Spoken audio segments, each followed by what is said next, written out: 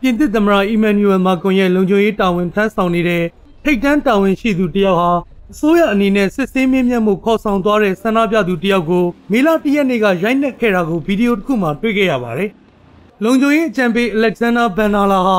သူ့ရဲ့ရှေ့နေနဲ့အတူတောက်ကြနေ့မနက်ကတရားရေးရာပြည်နယ်ဦးစီးဌာနကိုရောက်ရှိလာခဲ့ပါတယ်။အလက်ဇန်ဒါဘန်နာလာကိုမကြာခင်မှာတရားစွဲဆိုသွားမယ့်ဖြစ်နိုင်ခြေရှိတဲ့ဆွဲချက်မျိုးမျိုးနဲ့ပတ်သက်ပြီးစစ်ဆေးမင်းမြန်းခဲ့တယ်လို့တရားရေးရာတာဝန်ရှိသူတယောက်ကတောက်ကြနေ့မှာပြောကြားခဲ့ပါတယ်။တရားစွဲဆိုသွားမယ့်အမှုထဲမှာအုပ်စုလိုက်အကြမ်းဖက်မှုလည်းပါဝင်တယ်လို့အမည်မဖော်လိုတဲ့တရားရေးရာတာဝန်ရှိသူတယောက်ကပြောကြားခဲ့တာဖြစ်ပါတယ်။